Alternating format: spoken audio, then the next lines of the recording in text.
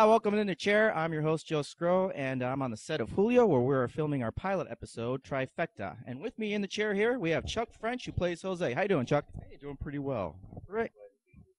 Great, we're glad too. So now, Chuck, actually, Jose plays the owner of the shop. And tell us a little bit about why Jose owns this shop and how he came about to own it.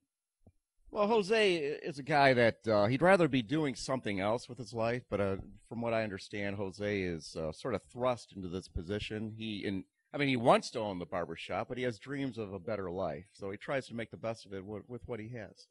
Mm-hmm. And what about this interest in drawing that he has? Is that like childhood thing, or is that maybe one of those things that he wants to develop? Well, he'd love to be a professional artist, but like many artists, it's hard to make a full-time living in that regard. So he does it pretty much as a hobby. He's been doing it ever since he was a kid, and he still enjoys it now. Now, one of the things I heard about your characters, he's basically at home, he's like a whip man. I guess he has his name. He's a spineless amoeba. And you're recently in a film where you actually portrayed a little bit of the opposite of that. I mean, more like the villain on Greater Threat. Now, can you tell us a little bit about the transition going from a role like that to a comedy role?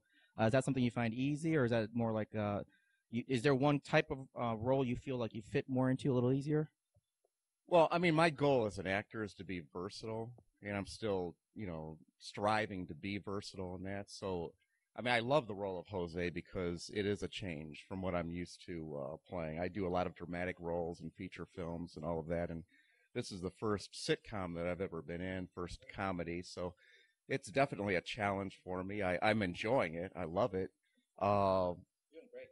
Well, I appreciate that.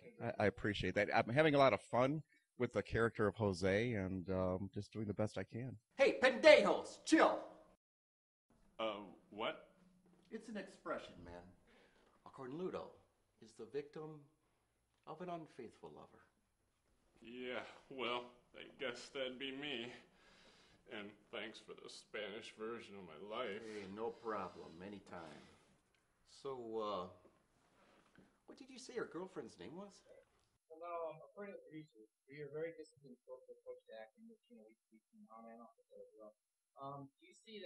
Do you see your character right now, Jose, having room to be developed a little more? And if so, like in what areas do you want to see him developed? Obviously, it's just a pilot episode, but do you see little glimmers of things you'd like to push a little further at some point in future episodes?